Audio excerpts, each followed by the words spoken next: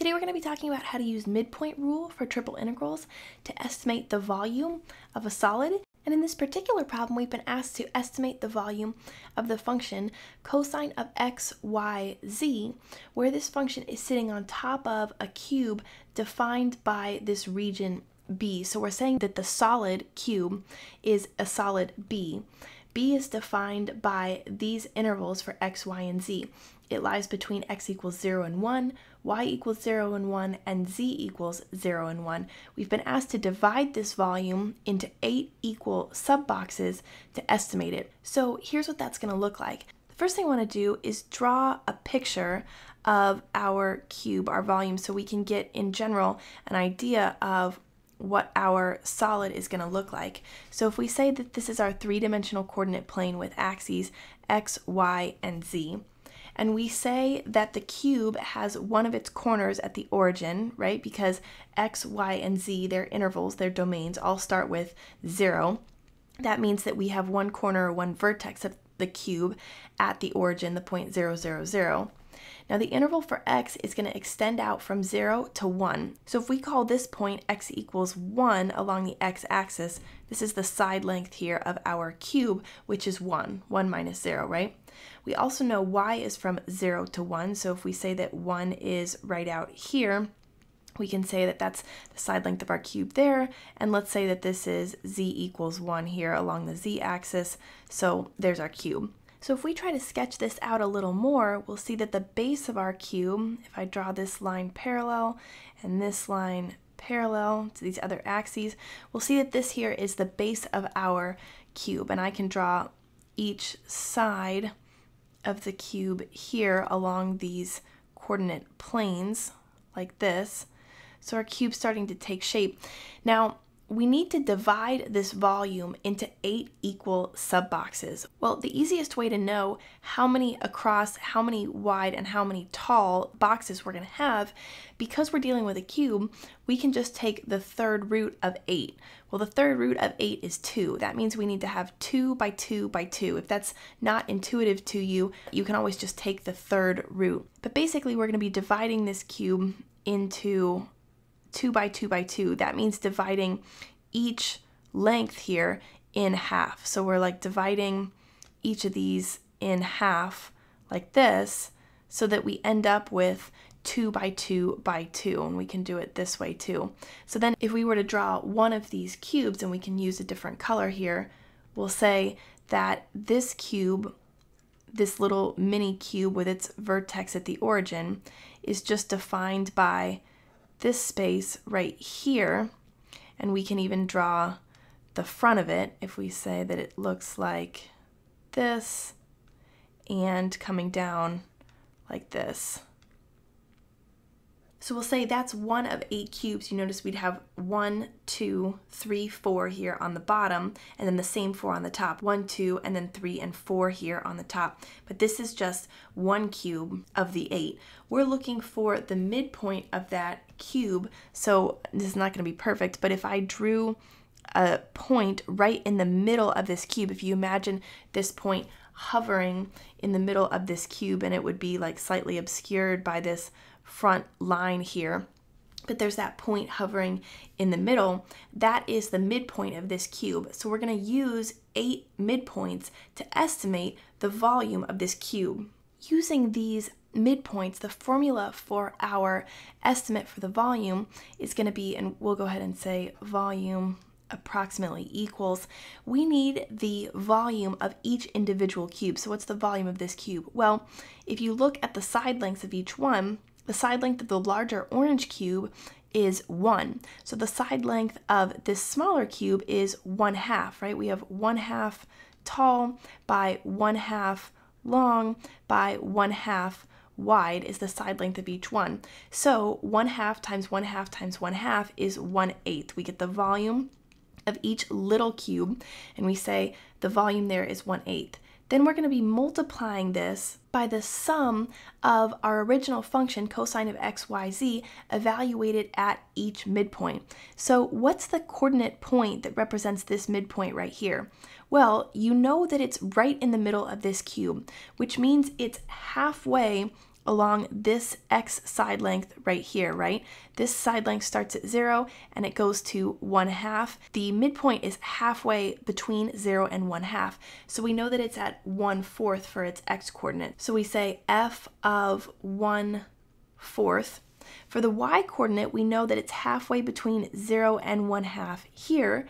So the y coordinate is also 1/4.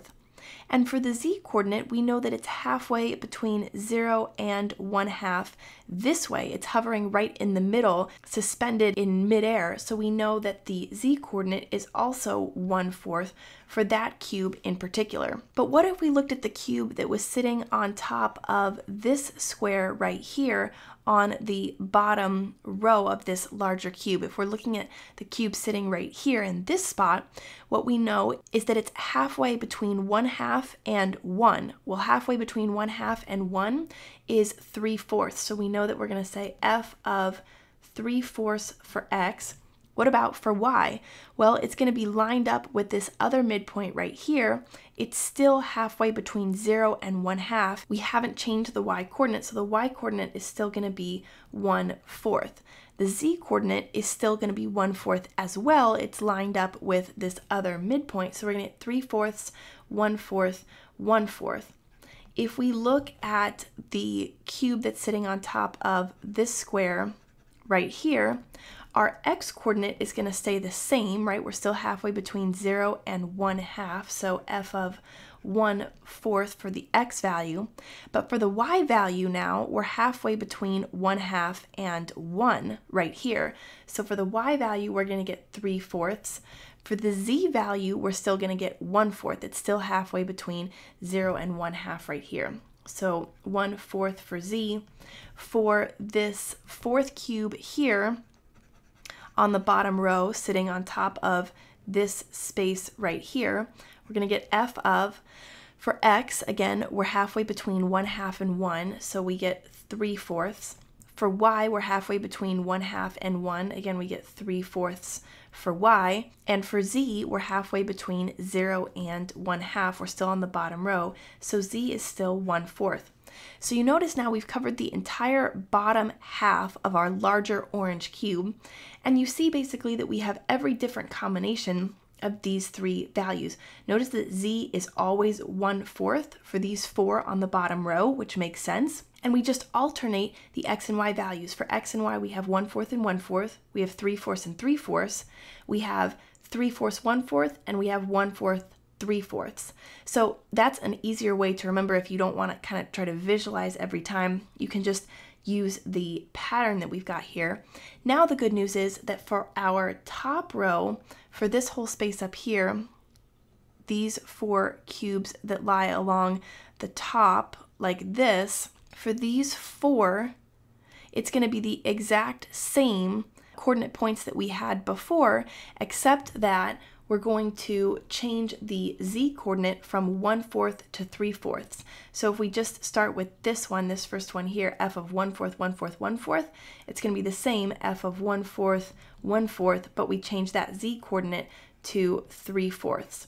This second point that we found, f of 3/4, 1/4, 1/4, we're going to get f of 3/4, 1/4. We leave x and y the same, change the z coordinate to 3/4.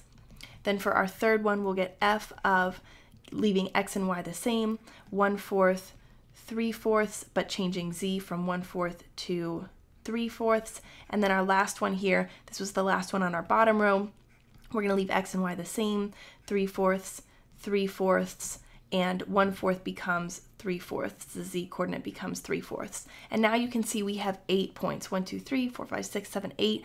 One for each of our 8 sub boxes that we divided B into. And that's our estimation formula, our midpoint formula for the estimation of this volume. Now all we need to do is plug these values into our original function, cosine of x, y, z. So we're going to get volume is approximately equal to 1/8 times f of 1/4, 1/4, 1/4 is going to be cosine of 1/4 times 1/4 times 1/4. In other words, cosine of 1/64. So we're going to cosine of 1/64. Here, we're going to get cosine of 3/4 times 1/4 times 1/4. You can see we're just multiplying each of these values together. So we're going to get cosine of 3/64. For our third point, multiplying the 3 together, again, cosine of 3/64. For our fourth point here, we get cosine of 9/64. For our fifth point, we get cosine of 3/64. For our sixth point, we get cosine of 9/64. Seventh, we get cosine of 9/64. And the last point, we get cosine of 27/64. And we're going to be adding those all together and multiplying by 1/8. So if you do this out on your calculator, you can simplify a little bit. For example, you can combine cosine of 3/64. We have 3 instances of those. So what we could do is say 1/64 plus 3 times cosine of 64 and cancel these two. We've got 9/64 3 times, so we could say plus 3 times 9/64 and cancel these two, and then we have cosine of 27/64. Now we only have to add 4 terms together and then divide by 1/8. It's really important that your calculator is in radian mode for this calculation, otherwise you'll end up with a different answer, so make sure you're in radian mode.